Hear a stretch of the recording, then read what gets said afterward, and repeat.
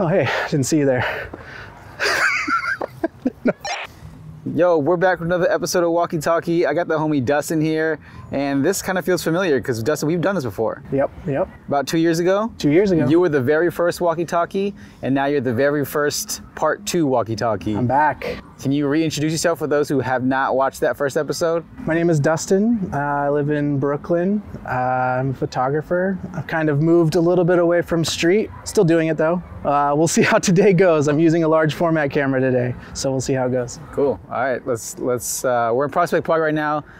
This is your neighborhood, and this is kind of what you've been a big part of your work. Recent work, yeah. Yeah, so we're gonna do that today, and then we might hit the streets later on. Yeah, let's do it. Let's do it. Let's go over by, maybe I'll take a picture of that ladder.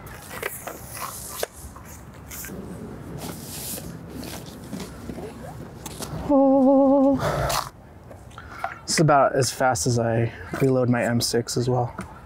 Sometimes I just set it up and look through the ground glass, and that's when I decide if I'm gonna take a picture or not, and a lot of times I don't. This is 300 millimeter Nikkor W 5.6. It's equivalent to, like, on 35 millimeter, it's equivalent to like a 40 millimeter or like 42 millimeter. Doesn't really translate perfectly, but it's like a normal lens. The crazy thing about it is the fastest shutter speed on it is 1/25. These cameras are kind of obviously very large, so you kind of have to pre-visualize a lot because you don't want to just be moving it around. So I'm thinking about a frame as I'm looking and where I roughly want things in the scene. And then it's really important, or I like to straighten out the camera so it's got these bubble levels on top. Make sure it's level. That just keeps everything into perspective so you don't have to crop later. So yeah, straighten out the perspectives, and I'm kind of thinking about it. And then I'm thinking, like, do I want it portrait or landscape? Because you can take this piece off, you can flip it either way. I'm thinking portrait. And then you need the dark cloth because you can't really see anything without that. And now I'm gonna go away for a second. Where'd you go?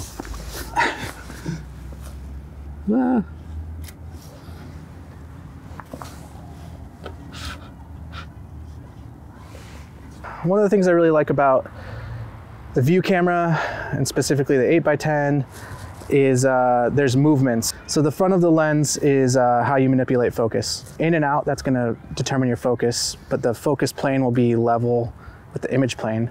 If you tilt the lens, you're shifting the focus plane. So now your plane of focus is not parallel, so you can kind of be more selective with what you focus on.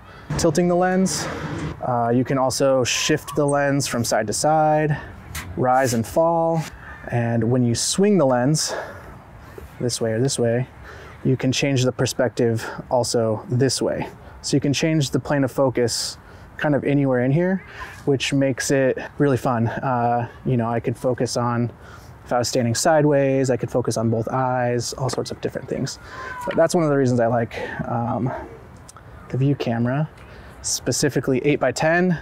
I like it because looking at the ground glass on the back is just like really magical. But also the image that you get out of it is like just really magical. You get like, you can get the same angle of view. So even though this is a 300 millimeter, it acts like a 40 millimeter because your image surface is so much larger.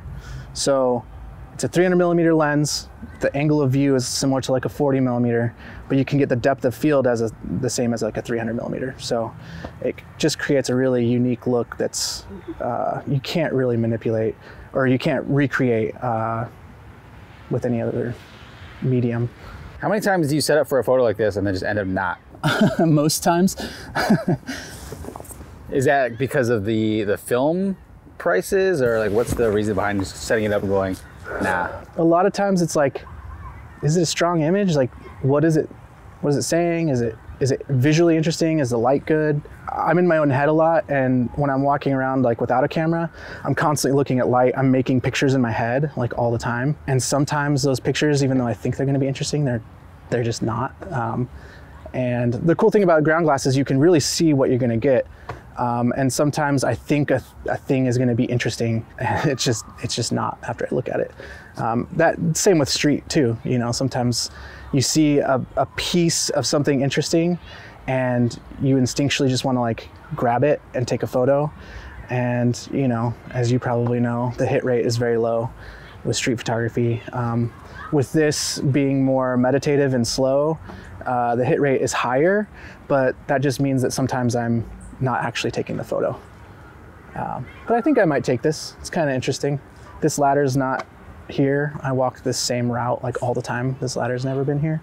As I do this routine of walking around the park in the same loop, I try to notice the subtle things that change, whether it's something that people left behind, the light on something that wasn't like that yesterday or the next day. Just trying to find these subtle differences, because I've been out here for like a year and a half taking photos. A lot of it's the same, so trying to find the differences. Yeah, I might take this photo, which I'll go grab the film. Shooting all black and white, that's primarily an economic choice. Color film for 8x10 is extremely expensive. I think a 10 pack of Portra 400 is like over $300, so that's over $30 a shot. That's just not sustainable, and I want to have a body of work, so you know, that'd be so much money. So black and white's much cheaper. I think it comes out to about, like, depending on the film, $5 to $8 a shot, which is not crazy. What are you developing it now? I develop at home and scan at home for 8x10. Yeah, it's a slow process. I can only do 2 sheets at a time. So the process for me taking a photo, in case we don't take another one today, we'll see. But the process is, you know, pre-visualize, set up, decide, you know, portrait or landscape, set up the camera, level it out, focus. Once the camera is focused, you put in the film holder. The front of the lens is always open so that you can focus. Then you would do a light meter reading, figure out what the light is, change your f-stop shutter speed accordingly. Then you have to shut the lens because it's just a hole right now. So you shut it, and then you would cock the lens, take a dry photo without film in it just to make sure the shutter is working, because mistakes are costly. You put in the film and remove the dark side, take the photo. But I'm gonna focus a little bit more because I'm probably gonna use a little bit of movements to try to get the ladder super sharp. So might be boring, but I'll be. That's what you're using this thing for the focus. Oh yeah, yeah. This is a loop. It's just a magnifier, so that when I go under there, you know, you're looking at an image the size of a sheet of paper. You pick where you want to be in focus, and then you can use this to kind of like zoom in and make sure it's in focus. But yeah, I'm gonna go under here for a minute. So it's in focus now to how I want it. I'm gonna make sure everything's tightened down, and then do a light meter reading. If I'm doing a portrait, I usually go a little quicker than this, because especially when I'm asking people, random people that I find, I don't want to take up too much of their time. But for something like this, kind of take my time. I like to shoot, there's kind of 2 schools of thought when it comes to large format. Some people like to shoot so that everything is in focus, which you can do pretty easily with these cameras. And some people like to do really selective focus, so you have a lot of background blur. I kind of like that aspect. I'm trying to make this park feel a little bit not like a park, trying to find like ethereal moments or like things that just feel different than a normal park. So I like the really wide open thing because it lets you know that you're in like the setting that you're in, but it also kind of like adds some mystery, I guess. So this shot's at 5.6 at 30th of a second, but I'm gonna bump it to f8 at 15th of a second. Close the lens, cock the shutter, put the film in. Do a dry shutter. All right, and it's ready to go. Take out the dark side. Make sure that nothing's in the way. All right, 3, 2, 1. And that's it. A lot of buildup for very anticlimactic. It's a lot of stuff. Kids don't get into large format. Ooh. I used to feel so self-conscious carrying this thing around just because like everyone looks at you. But in some ways it's actually really nice because it's a good icebreaker. If you want to take a portrait of somebody, most people haven't had their portrait taken on a camera like this, so it's a nice little introduction or icebreaker. Can you talk a little bit about your path to this camera in large format?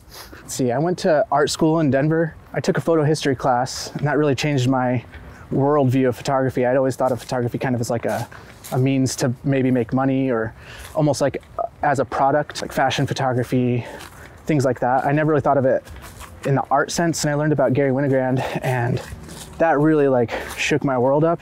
That got me into street photography, and I wanted to be like all the people I looked up to.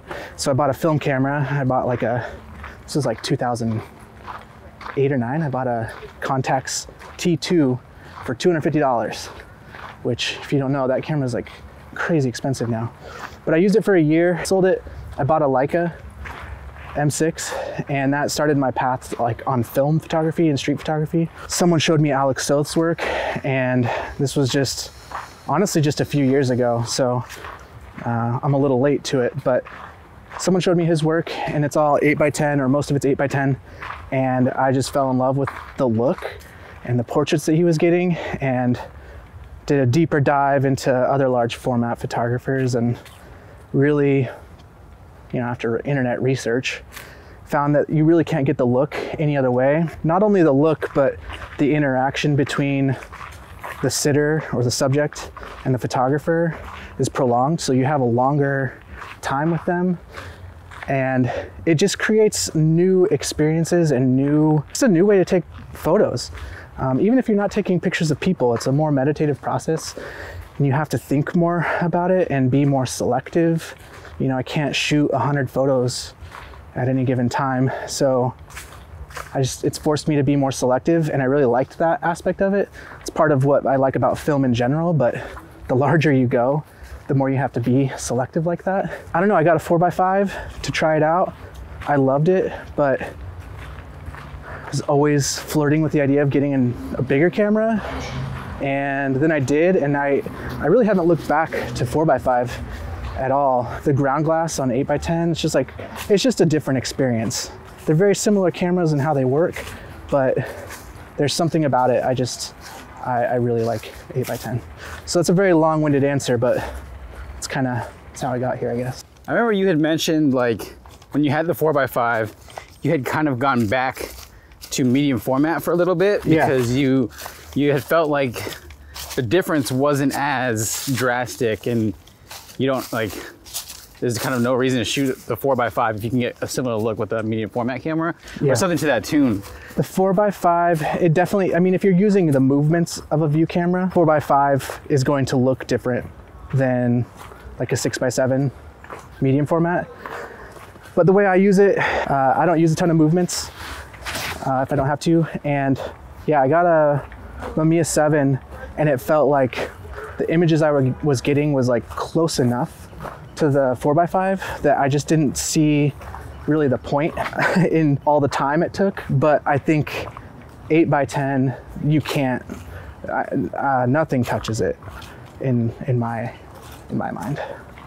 It's very different. Although I will say I got a GFX camera, and if you use a really fast lens with that, you can get some really cool looks. A lot of the park work has been done with that camera as well.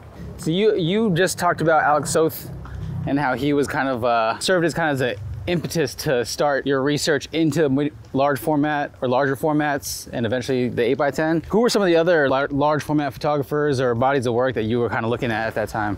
Oh man, there's a lot, and I have such a terrible memory, but the ones that come to mind right away are Andrea Modica. She's probably one of my favorites. She's got a lot of great books. Treadwell is really good. I think the other one's called As We Wait. Another photographer is Barbara Bosworth. She's also an 8x10 photographer, and she's awesome. I mean, early influences, Joel Sternfeld, Joel Meyerowitz, Cape Light is awesome. There's so many, and then when you go into 4x5, there's even more. But those are probably the biggest ones. Andrea probably being one of the biggest, Alex Soth as well, Barbara Bosworth. A lot of this whole project stemmed out of me feeling like I wanted to change from like the city backdrop. And this is my front yard. I live across the street from the park. And I was, I guess, craving home. I'm from Colorado, and nature is a big part of my upbringing. So I don't know, something about this park in particular. It's different than Central Park. It's a little bit more lonesome. It's not as touristy at all. A lot of locals, and it's a lot quieter. And I really didn't want to like make a project about Prospect Park. It was really just me trying to get away from the city a little bit. And this is the closest and easiest place to get to for me. I kind of kept coming here because at least I can try to talk to people and get portraits. That was a big part of it too, is with street photography, you can do street portraiture, but I don't know, there's something about it. I feel like I'm interrupting people's days. You know, a lot of people in the city are on their way somewhere, but in a park, people are usually hanging out or doing something in the park, and it's a little bit less difficult to interrupt someone. Coming here started as, you know, a place that's right outside my front door, that's not the city, and I could practice portraits. And then it kind of turned into something more, and I'm not really sure what that is yet. You know, it started with me trying to talk to people and get portraits, and then slowly I started taking pictures of trees and things left behind in the park, like ribbons, clothing. I don't know. I'm kind of just following my intuition, and I don't really know. I'm a very intuitive photographer. I think that comes from like years of shooting street photography. It's just kind of, let's see what this is. I don't know. I don't have a big agenda, or it's not very conceptual. It's purely driven by like what interests me. You know, there's a lot of people here, but I'm very selective with who I ask to take a photo. There's got to be something about it, and I don't know how to put it into words even. I'll try to go ask, but it's scary. It's hard to talk to people, and you know, if they're reading a book or something, you got to go interrupt them and, hey, sorry, can I take your photo? So we'll see if that happens today, but yeah. What's usually your like rejection rate? Most people say yes.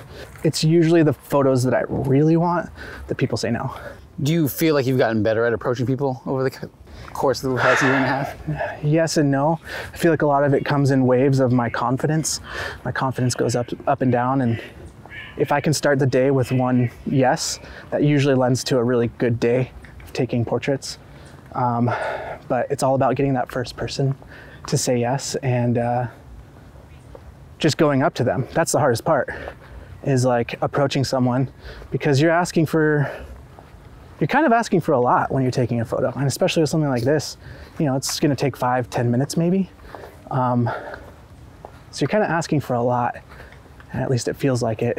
The initial ask and walking up, sometimes I'll circle something, like I'll see somebody and I'll walk past it, and I have to like talk myself into, all right, go back, just do it. What's the worst they can say? Like, gotta kind of remind myself, like, nothing bad's gonna happen. They just might say no. Before, when it came to, at least when it came to street photography, I'm not sure if this is applicable for what you're doing here, we ranked, and I think you did this in a Q&A video, but you ranked elements of a photo. You break a photo down, it's usually like, you know, composition, light, and moment. I think for me, if I have to rank it, it's moment is most important for me, then composition, then light. Moment, composition, then light. How does that change, or even does it change when it comes to what you're doing now? Whew, yeah, that's a really good question. I mean, the goal is to get all three, right?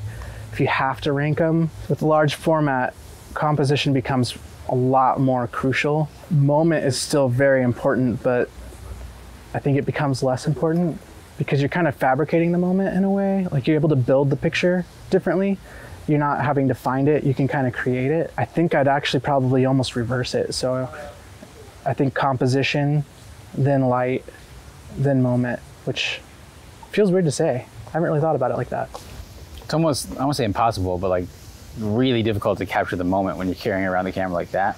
Like, there's no like candid moments, right? I've done it, yeah, I have a couple, but it's like stationary people that are like not doing anything. They don't know I'm doing it, but you can kind of get to the moment.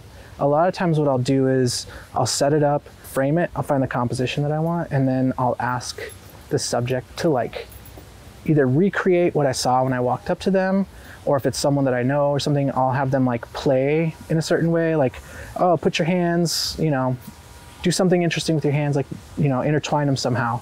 And people are often more creative than I am, so like they'll just do something and I'll wait until they've kind of done something that's interesting. I'm like, wait, that, you know, and I'll like try to pause them in that moment.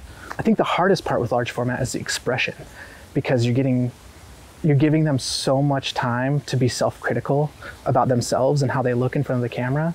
And you want to try to like comfort them and like, you know, you want to get it right. But I think that's where I struggle the most, is getting people to give an expression that feels kind of authentic or real, or even just neutral.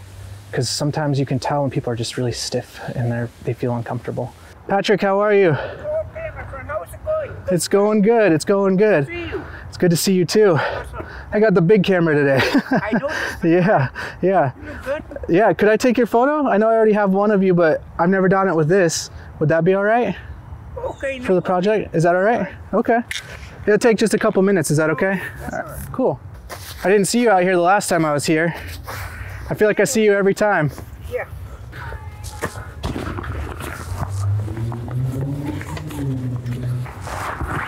Oh, hot under there. Nope, sorry. Once, if you go back, it takes just a couple minutes. I'll tell you when I'm done. Is that how you want to sit? Because you have to hold real still. Just like that. Keep holding still. All right, if I could get you to look right here. 3, 2, 1. Great. All done. Now I'm all done. No, thank you, Patrick. It's good to see you. When I first got my 4x5, he was one of the first portraits I asked for out here. Super nice guy. I see him out here all the time. I always say hi. There's actually quite a few people that are like here and in the same spots like every day. Because I come out, I'd say on average 3 to 4 times a week doing this kind of loop. But sometimes if I'm really sick of going to the city, I'm out here like every day. So you get to know some of the people who are like regulars. Similar to like Midtown, right? Like you see a lot of the same characters. I think the best thing someone can do if they want to grow is find a photographer that they look up to, that is open to doing like one-on-one sessions. I think I've learned the most with, like not to name drop, but about every 2 to 3 months, I meet up with Andrea Modica. She's one of my favorite photographers. I meet up with her and I have her review my work and kind of give me feedback on what she thinks is working, isn't working, where the work's going, and just overall feedback. And she's been like super helpful in helping me learn how to compose images better. Because I think because I came from street as my primary photographic exploration, I was less concerned with composition. It was more about moment, like we were just talking about with 8x10 or just portraits in general, or more intentional photography where you're slowing down, you're taking a very pointed picture. You have to think about composition more in the sense of if you want people to view it at the same level that you're hoping it to be viewed. I don't know, I'm wording that wrong, but if I want someone that I look up to like my work, there's things that she can help me with understanding, because I don't have a formal education for photography. You know, she's helped me learn to like look at the edges of my frame a lot more. I've never really paid too much attention. It's like, oh, did I get the picture of the thing? Great. But she's like, cool, you got the picture of the thing, but you know, you messed up all these other things, or you didn't mess it up, but they could be improved on. Picture. What?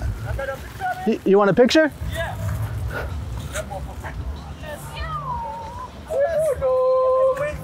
It takes a couple minutes. Are you okay? You got a couple minutes? You got about 5 minutes? It takes a little time. Let's do it right over here. Like right in here. Okay. So you'll have to hold real still. Okay. Okay. All right, so find something that's comfortable. That looks good? Yeah. Okay. Now hold real still until I say it's done, because I I had to focus and it takes a second.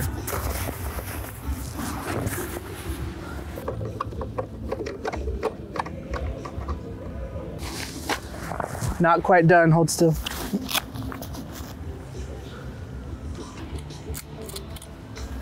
Hold still. Okay, 3, 2, all done. Okay. Do you want me to send it to you? Yeah, please. Yeah. Sometimes it just happens like that. That's not someone I probably would have normally asked. Usually I'm looking for something like somebody doing something in the park or sitting an interesting way or the light's interesting or there's something about them. But actually, after he posed, I was like, oh, actually, I kind of like this. So we'll see how it turns out. One of the rare times that someone like asked me for a photo. You have a favorite image that you've made in this park? The first one is probably, there's this little girl with dark hair and she's wearing this dress. She was with her dad and they were kind of by the water over there. And originally I had walked up because there was a man over there that I thought was interesting looking until I realized that this little girl was holding a little baby chicken, a little chick. And she was just like petting it. I was like, whoa, she's got just a baby, she's holding a baby chicken. So I asked her dad, I was like, hey, is it all right if I took a photo of her? And he was like, yeah, sure. And so I took a few photos and it was crazy. She like, I don't know if she's used to being in front of a camera, but she saw me point the camera at her. I asked if I could take her photo and she just like gave me this look and like essentially like kind of showed me the chicken in her hands. And I really like it. It's a nice moment. It's interesting. It's just a portrait that stands out in my mind. The second one that stands out is I have this photo. There's this couple sitting on a bench by the water. He was sitting behind her, kind of holding her, and the light was just beautiful. And I rode past them.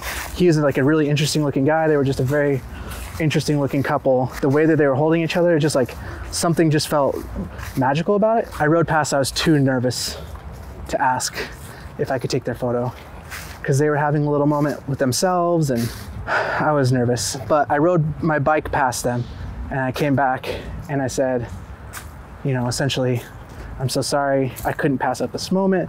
You guys look so great together. Could I please make your portrait? And he said no to having his photo taken. And she said yes. And then they kind of looked at each other. And he was really protective about it. He's like, here's the thing, you can take the photo, but you're not allowed to share it for at least a year. He's like, by then we should be married. And I was like, okay, no problem. I'll sit on it for a year. So it's been a year.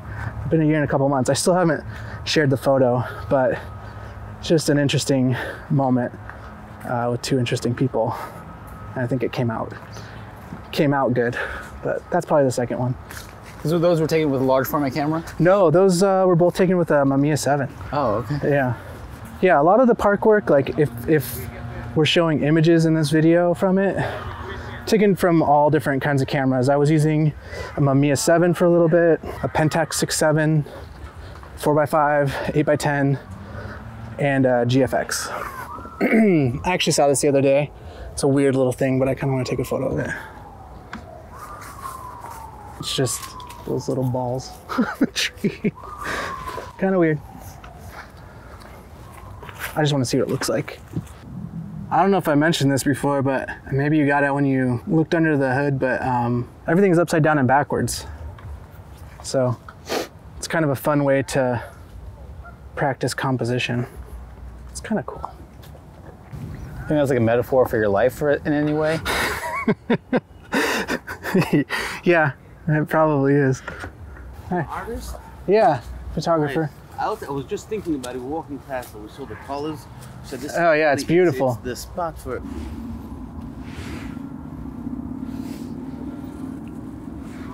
It's a weird photo. It's really just kind of this tree with these two things kind of poking out, and I'm trying to have these in focus, which like, and the water, because it's kind of a solid color, gives it like a really flat background. I don't know, it's just kind of a weird little detail in the park. I don't know if you can see it.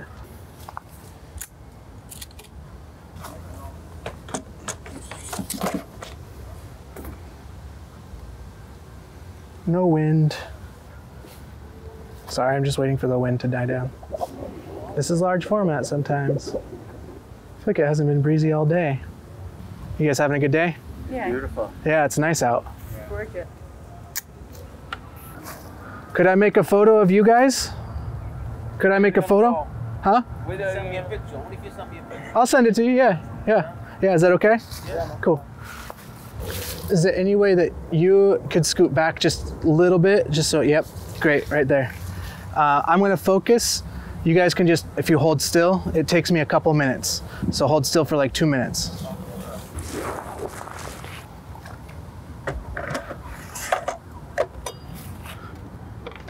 All right, it's a long shutter, so hold real still. If you could kind of look out towards the water, right there, yep. And everyone else just hold really still. Okay, 3, 2, great. All done. Hi. Sorry to interrupt.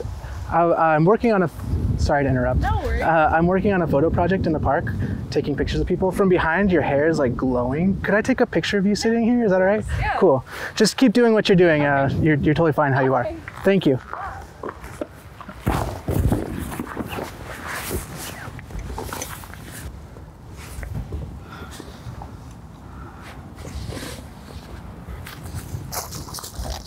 All right, so the only thing I'll ask is if you just hold really still for just like 2 minutes. Okay. Cool.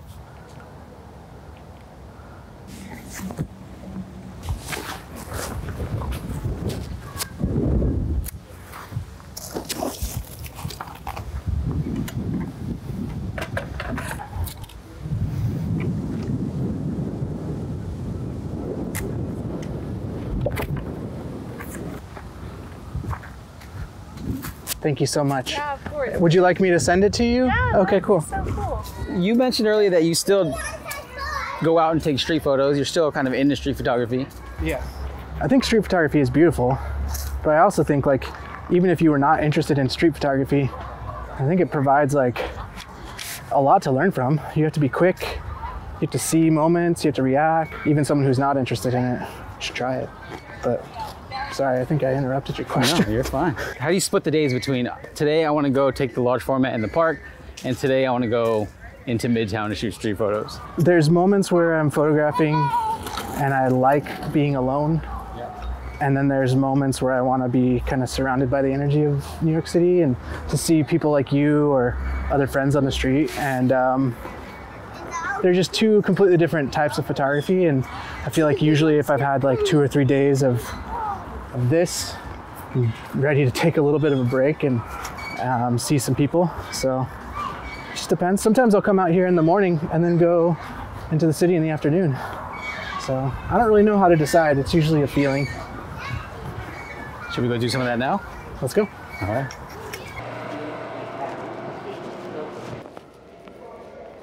All right, that took a while. We're back here. We're just gonna shoot some street. It took us about 4 months to get to Manhattan from Brooklyn. Yeah, whoops.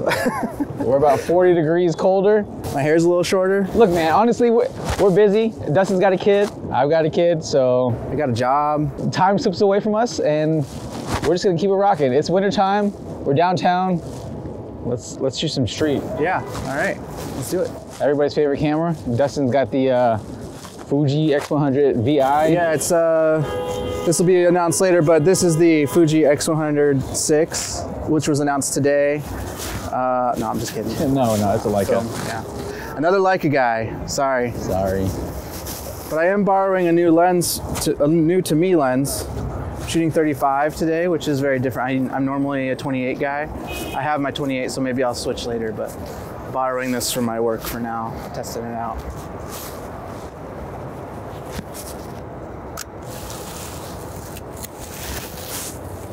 There's a head in there, the mannequin head, kind of weird. Is that your van? I think the door's open, just so you know. Yeah. Got to switch loads soon. Loads. Did I say switch loads? Switch Wait loads. a minute. Reload. I don't know. You can see how slow I am at loading my While camera. walking too. Oh, yeah. It's gonna be a bad look. I'm asking you for directions and it's my walkie talkie. Which way are we going? Lately though, I have really enjoyed like getting lost. or like going to areas that I'm not familiar with instead of just Midtown all the time. You think that's a product of the season or just? No, I think it's just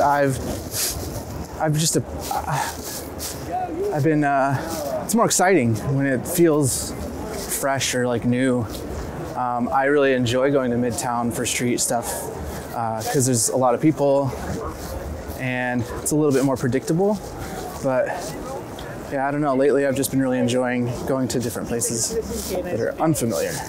I've never been over here really to the Wall Street Bull. It's crazy. People are waiting in line to take a picture with it. That is wild. Bunch of nothing. So in the first part of this video, we talked about you taking breaks and hiatuses or stepping away from the street from time to time. What keeps you coming back to it? Essentially, I just can't help myself. You know, I think it's a pretty common thing that a lot of us say, that it can be very addicting. It's addicting. And I think even if the photos that I take aren't shared often or whatever, I think it helps train your eye. I think it's good practice and it's just fun to get out. And I think that that's part of why lately I've been going to new areas. Keeps it exciting, keeps my mind engaged. It's really hard for me to take a break from photography full stop. And I ride the waves as they take me, I guess. Sometimes I'm looking for the large format look or interaction with people or subjects or whatever, or slower, more meditative photography. And sometimes I'm really looking for action and candid moments. Basically, I just I can't stop myself from doing it. As soon as I think I'm like over street photography or that I don't have anything that I like anymore, I'll take a break and then all of a sudden it just comes back. I gotta get out there.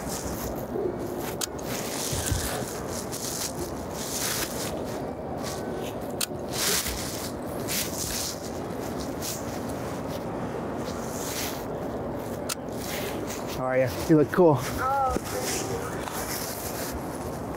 I'm super not used to 35mm focal length. Yeah, you typically shoot, especially on the street, with a 28. Yeah. Like 90% of the time, you would say? Oh yeah, I mean 99, 95, 99. But I'm trying to do 35 a little bit more because I like the added compression. I also think that like it looks a little bit different, like different enough that it's kind of exciting. What are some of the factors or things that you think keep pushing you away from, like stepping away from this from time to time? It kind of, it's the same as what draws me back in. I guess it's the repetitive nature. It's like sometimes that repetitiveness can just get a little too much. And especially when you get like a bunch of photos. I mean, we all know this, it's 99% failure, street photography.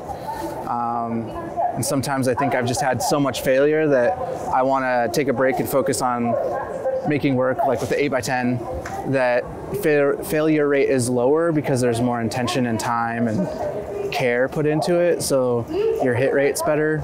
And it's just using a different muscle. I think it's like a creative muscle and physical muscle. It's just nice to break it up every now and then. I don't know why I stop really. I've never stopped for very long. It's usually like a few months at a time. Sometimes weather can be a factor. I don't know. I just get drawn to making a different kind of work after a while.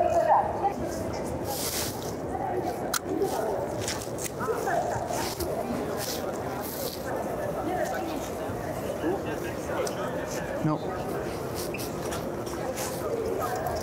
I missed it. I'm gonna take a lot of bad photos today, sorry.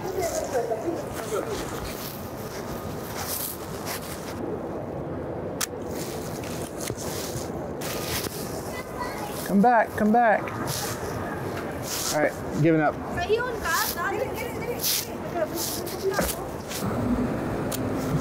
How's it going?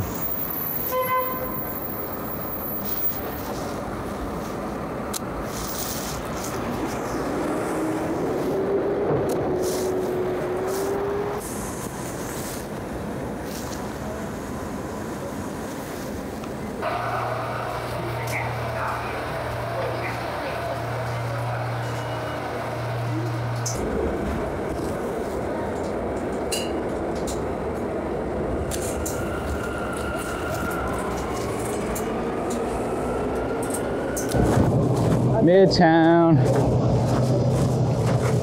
Black and white. I feel like you've been shooting a lot of black and white. What's the reasoning? You shot a lot of color before. Yeah, I haven't really shot much black and white. I've always wanted to, but I never really liked my own photos. Like I'd look at other work and get really excited about black and white photos. But every time I tried to use it, I didn't like it. So I just kind of forced myself to do it a little bit. Hell yeah.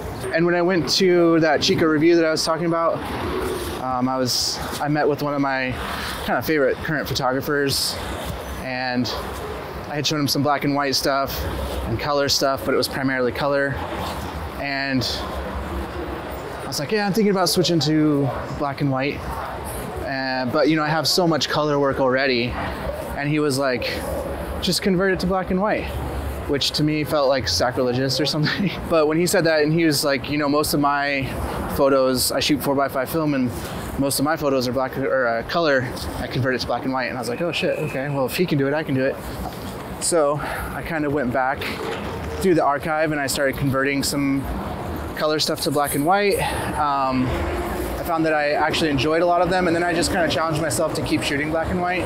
Been watching a lot of old movies that are in black and white that has been really inspiring. Antonioni, he has a film called La Ventura, and like it's amazing, and it's so good. Every shot feels like it could be a photograph. Really good movie. So watching that, some movies by Tarkovsky, just a bunch of older movies that are in black and white really have been inspiring to me. So I just told myself I'm going to stick with black and white for a while. I've even bought color. Black and white kind of takes away, it abstracts in a way, and it helps you focus a little bit more in on, instead of, wow, look at the reds in that, it's like, wow, look at the emotion or look at the composition. It abstracts reality in a way that, I don't know, I find really pleasing right now. So when looking at photographs, people, I think like questions come up, like how do they take that? When do they take that? Why do they take that? What are your thoughts on like looking at photographs? What intrigues you the most? What do you look for? How do you dissect photographs? Oh man, that I'm still learning about that. I think there's so much to learn about how to look at a photograph. Man, I guess when I'm taking photographs, I'm really trying to free myself up from asking myself any question. It's like it's like intuitive. If it looks interesting in the moment, if I'm drawn to it for whatever reason, I'll usually take it. I don't like to self-edit while I'm photographing, but like looking at photos, there's so much, like if you're putting them in a sequence, I think with a lot of street photography, people get really, like casual viewers get really interested in, wow, how did they get that moment? How are they there? How did that happen? And I find that lately I've been more interested in why. Like, why did that person take that photo? What does it say about the photographer? What does this photo say in relation to the next photo? A lot of why questions. Why and what, and less how. I think for standalone images, how can be really interesting and impactful for like, especially Instagram, because it's like, whoa, how the hell? But when I'm looking at photos, I'm looking at things a little bit slower these days, and yeah, like I said, asking myself more like, why? Why did this photographer make that choice? Compositionally, you can ask yourself that too. Why did they decide to leave this in or this out? What are they really trying to say with their photos? I think photography is really a mirror.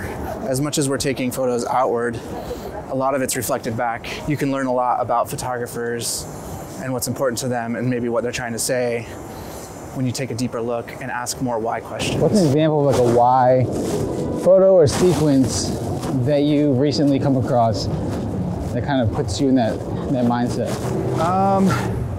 Well, for instance, I just had, I'm doing a school thing. Shout out to Penumbra. They do a 1-year long program called the LTP program, which stands for Long-Term Project Program. I'm using my park photos for that, by the end of it, I'm supposed to have made a book. That's the goal of the course. But I just had a meetup with one of my professors, advisors, Tim Carpenter, and he like really illuminated a lot of things for me that I wasn't thinking about with my own photographs. For example, I have a lot of photos of in the park where the trees are really expanding to the outer edges of the frame, and they feel very, as he put it, fragmented. So like the whole frame feels really fragmented and not busy, but a lot going on, a lot to think about when you're looking at it, like what's happening here, what's happening here. The trees are pushing to the outer edges. What does that say? And then I have a lot of photos that are very inward focused. So like portraits with soft background. What does that say? What do they say in relationship to each other? If the photos are really pushed towards the edges and it feels very fragmented, what does that make the viewer feel?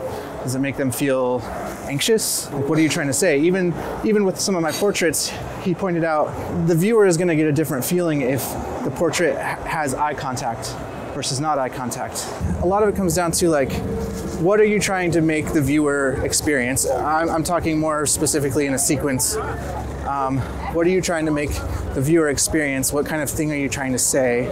And maybe it's nothing, but you have to understand that your photos will make people feel certain things, and you're never going to be able to get your complete point of view across because everyone's going to interpret things differently. But making intentional decisions about how the photo feels, at least to you, I think is really important.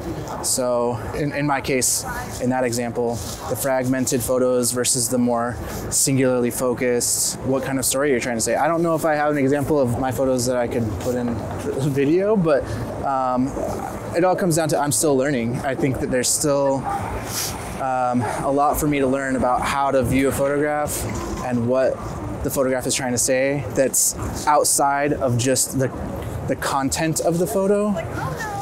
Learning how to read composition and how composition can affect how the viewer feels. I've never really, it seems very obvious, but it's something I've just never really played with. I think coming from street photography, I'm less concerned about composition, or I guess I prioritize the moment. I'm learning that it's more and more and more important for me to focus on the composition, even if it comes down to the edit. Like, I don't want to edit myself while shooting, but once looking at the photographs, I think it becomes really important to like study the composition and why things are the way they are. Because you might have a great photo, maybe it's your favorite photo, but in the context of a collection of work, maybe it doesn't fit. So just asking yourself more of those questions, I think, is really important. What is your most recent photo book purchase? Oh, let's see. I just got this book. Damn, I don't want to mess up the name. I just bought, I think it's Nathan Pierce, High and Lonesome. It's really good. I feel like I don't have enough to say about it because I haven't spent a lot of time with it, but it's the most accurate answer to your question. It's the most recent purchase. What made you pull the trigger on that book? I saw pictures of it online, pictures of the photos, and I liked it. I liked the few that I saw, and so I bought it. Right before that, I bought the Gary Winogrand color book, the Winogrand color book, which is good. It's different. I don't know if it's my favorite Winogrand book. What did I get before that? Erin Springer. I feel like I just have to shout her out. It's not my most recent book, but Erin Springer, she has a book called Dormant Season, and it's fantastic. Probably my favorite photo book of 2023. Definitely check it out. My photo book collection has expanded so much in the last year and a half. It's crazy, so. What's the last book that made you change the way you photograph or had some kind of impact on it?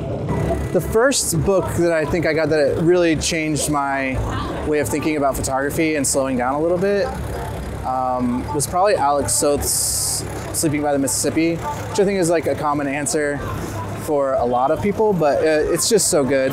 Trespasser, like all the Trespasser books are really good. That's a publisher. Brian Scootmott, Matthew Genetempo. I could talk about books all day. There's so many good books.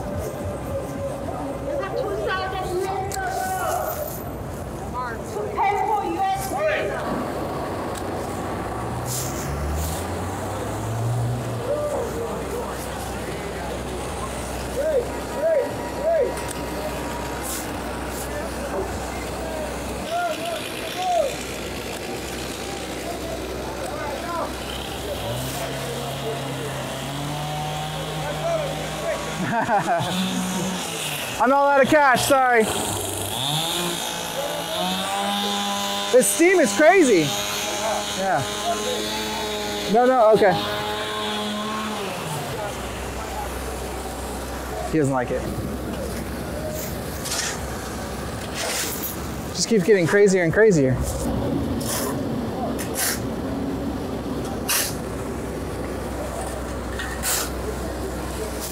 Sorry.